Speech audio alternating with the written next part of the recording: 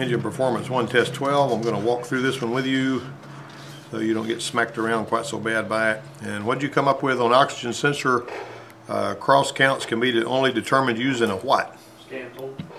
Yeah, so you can't really tell what the cross count number is, right? I mean, what is a cross count? What are you talking about? How many times it switches from rich to lean, right? Yeah. In a given amount of time. Basically, a lot of the stuff you're going to see is, something over time. That's what we're talking about here. Even when you're talking about misfires and stuff, they want to know within a 200 RPM or 1,000 RPM window. They're always looking at how many of these events happen over time. That gives you an idea of how active it is. Sometimes you'll get a code that'll tell you that you got a sluggish oxygen sensor. That means that it hadn't seen enough cross count. Cross counts is a GM thing, though. They like that. Technician A says oxygen sensors can be tested using a test ladder, a dwell meter, or a scan tool. Technician B says conditions can occur that cause the oxygen sensor to be fooled and give a false lean or a false rich signal to the PCM. B is the only guy that's right there because you cannot really test an oxygen sensor with a test light. I will tell you that you can test the heater. What I like to do is take an old oxygen sensor and cut the terminal off of it, and the two wires that are the same color on an oxygen sensor are typically the heater wires. I cut the old connector off the sensor itself and I hook a little light bulb in there and I plug it in like it was an oxygen sensor and I start it up, and if that light lights up I know that there's heater power there. If there's not any, if it's throwing you a code for a heater, somebody's already, usually the heater's burned out on the sensor whenever you see that. But if the heater's not burned out and there's a wiring problem leading down there, you can find that by doing what I was just talking about. Which of these describes acceptable oxygen sensor cross counts? That was number 3. Did you find that? It was 8 to 10 at 2000. 8 to 10 at 2000 RPM. You want it to be pretty active, and it's going to be more active when you're on the throttle a little bit. A P0131 diagnostic trouble code is being discussed. Technician A says an exhaust leak upstream of the HO2S Bank 1 oxygen sensor could be the cause. Technician B says an extremely rich air-fuel mixture could be the cause. It's going to be A. If it's got an exhaust leak upstream of an oxygen sensor, it basically can, there's actually negative pulses in the exhaust stream and it can pull air in there. And when it sees oxygen, that voltage is going down and it will give you false, it'll give a false lean signal, and it will cause it to drive the fuel trims high and it will make it run rich. So if you've got an exhaust leak upstream of the oxygen sensor, it can actually make the car run rich. Doesn't seem like that'd be all that much of a big deal, does it? All right, I'm gonna go over here and turn on this air. It's hot in here. It's been off for a while.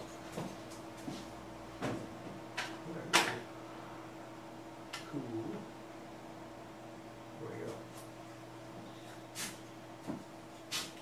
go. Take it a second, but keep going, John. Don't quit.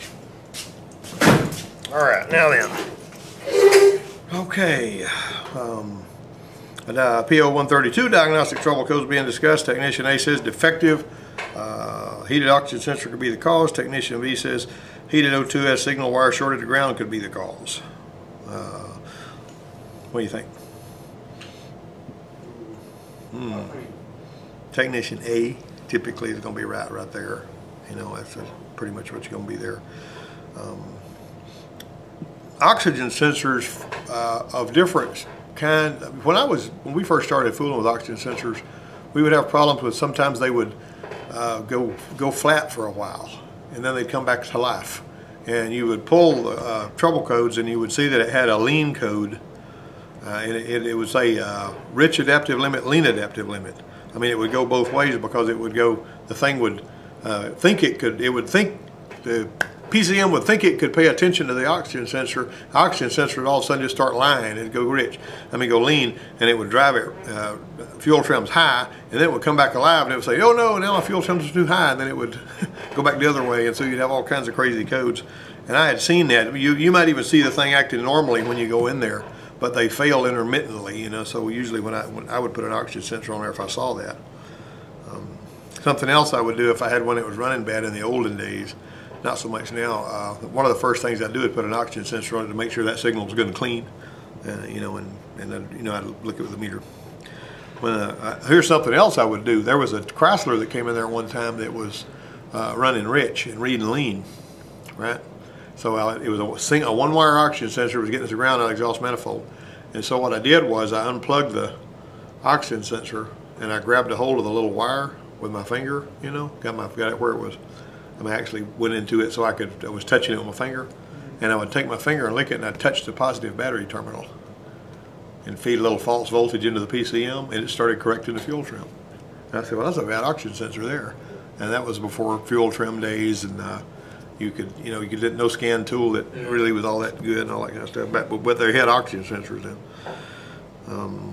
Let's see, when the concentration of oxygen on the exhaust side of the thimble is low, which is a rich exhaust, a voltage of what is generated between the electrodes? That's going to be 0.6 to 1.0, because you're reading between, real close to 0 and up to almost a volt. Usually it's about, 0.2 to 0.8 and all that. So it's going to be higher than that. Now, I've seen these Chryslers, the way that they were set up, starting back in the early 90s, they would actually sometimes hang up at about 0.6 of a volt, and that's as low as they would go. And the engine controller would start trying to go do crazy stuff with the fuel trims trying to fix that, and it would cause it to buck and jump, buck and jump, buck and jump, and then it would go into open loop and it would clean up its act. And then if you looked at the fuel trims on the screen, it would look like a sawtooth pattern, I'm talking about real bad sawtooth pattern that was happening instantaneously. And I've seen an oxygen sensor cause some of them Dodge pickups and stuff just to almost quit running because of that. You just get where you get back to drive them. And I was driving one belonged to the president of college. I cut the wire, one of the oxygen sensor, when I determined that was wrong because I was looking at the scan tool. And I grounded the wire that was feeding the signal to the PCM, and that problem never happened again while that wire was grounded. If you just cut the wire, sometimes there'll be trace voltages floating in and out of them that will cause it to do stupid stuff, So if you want to take the oxygen sensor out of the loop, just unplugging it ain't good enough. You got to ground that wire that is going to the sensor. Just feeding the sensor signal in there. That's old school stuff, though. A large amount of oxygen in the exhaust causes the O2 sensor voltage to do what? Does it have low voltage, high voltage, false readings, abnormal readings? What's it smelling? We just got through saying if it's rich, the voltage goes high, so which way is it going to go? Left. Bingo. What does the post or downstream oxygen sensor measure? The one after the catalytic converter. That's why they call it post. Post is after. What do you got? It's going to be the amount of H2O behind the catalytic converter. Yeah, well, H2O is water. The amount of oxygen behind the amount of oxygen behind the catalytic converter. And it's measuring oxygen storage. It's measuring the catalytic converter's ability to store oxygen is what it's measuring. If the catalytic converter gets where it can't store oxygen, it ain't no good no more. When the oxygen sensor begins to produce a usable signal, the PCM enters what? Closed loop. Closed loop. Yeah, see, you knew that one. You knew some of these off the top of your head. Judio, what's up? I'm afraid to turn my truck off. I don't know if the battery is bad or if the alternator or whatever, but I've had to, are you recording? Ain't a big deal. I've had to jump it off the last 3 times I've started it. Okay. So can I? Yeah, pull it into that first bay there. Okay. And we'll look at it. And I'll leave it to you. It's going on the class. We'll make it work for it I'm later. going to give them a cake over here on the table. I brought them a cake. Oh, well, I'm sure they'll appreciate that. Thank you. Let's see. Our primary use of the PCM for the oxygen sensors to do what?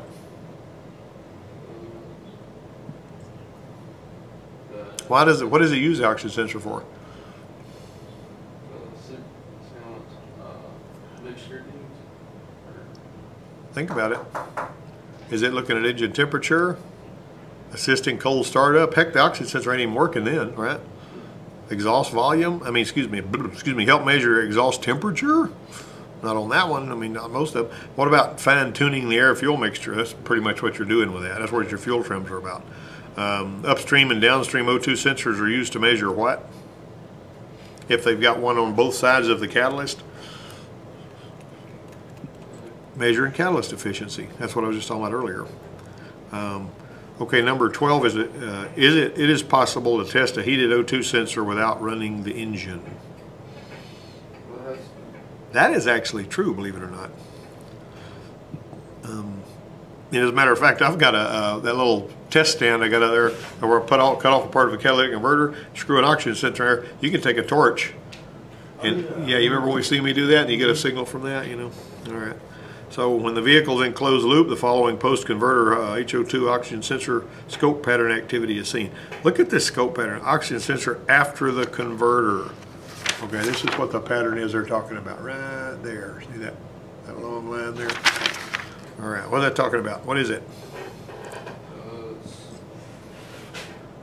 The one after the converter, remember this, is supposed to be lazy. Now, it won't always be that lazy, but it's supposed to be pretty lazy. With the vehicle in closed loop, the following post-converter HO2S pattern activity is seen. Okay, that was that one right there. What does that mean? Number 14. That's typically a bad converter. You're typically, if it looks like it's mirroring the front sensor, it'll be pretty surprising if you hadn't already thrown a PO420. A wideband oxygen sensor needs to be heated to what operating temperature? No, that's the old kind. The wide one's 1400 degrees. Remember that. It's got to go to 1400 degrees. You know what the temperature your catalyst usually runs? No, you don't have any way of knowing, do you? I mean, really? Well, if you've got a scan tool on it, you'd be probably surprised to note that on the catalytic converter usually runs like 3,000 or 4,000 degrees. Yeah, it's really, really, really hot in there, you know. That's necessary for it to do its job.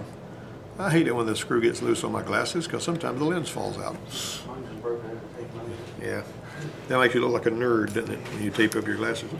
All right, let's see. 2 internal chambers of a dual cell wideband oxygen sensor include what? That's a sort of a hard question there unless you've read up on it. Air reference and diffusion are the ones you're going to get there with. And the exhaust is rich. The PCM applies what kind of current to the pump cell? That would be negative current to the pump cell. And when it's lean, it's obviously going to do the opposite, which would be positive current. It's going to be applied to the pump cell. All right, let's keep moving here. A dual cell wideband oxygen sensor can be tested using what? Look at those three. Could you use an oscilloscope, scan tool, voltmeter? Could use them all, couldn't you? All of the above. Some hybrid electric vehicles. In some hybrid electric vehicles, the wideband oxygen sensor can cause PCM to enter closed loop. And what's the answer to that one? By the time the vehicle reaches 60, within 10 seconds of engine startup, as soon as the engine starts, or within 2 minutes. I mean, that's actually, believe it or not, as soon as the engine starts on that one. They're all about, you know, sniffing that thing right away then. Conventional oxygen sensor has a reading of 900 millivolts on a multimeter. What does that indicate? Think about what we've been saying now.